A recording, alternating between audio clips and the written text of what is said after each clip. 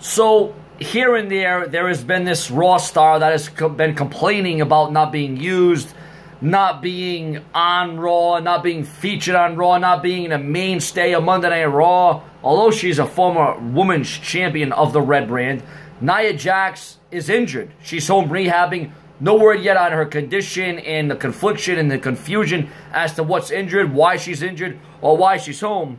But Sean's View Entertainment is here to provide you the rumors, the news, and the headlines in WWE. The brass. Sean's View Entertainment. This is the place to be. Prolific, consistent, and dedicated. I will never be overtaken or mistaken. We got a SummerSlam match between Raw Women's Champion Alexa Bliss and Ronda Rousey. You're going to wonder, will Nia Jax be a factor? Will she return? What is going to happen? Your comments and your opinions on the return of Nia Jax, Sean Entertainment, around the clock. Share, subscribe, refresh my YouTube channel multiple times a day so you're always in the know on the top rumors, news, headlines right here on Sean's View Entertainment. More to come in WWE tonight. SmackDown Live.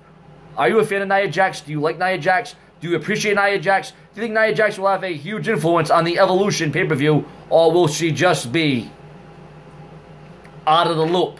But on Sean's View, we keep you in the know. More to come later.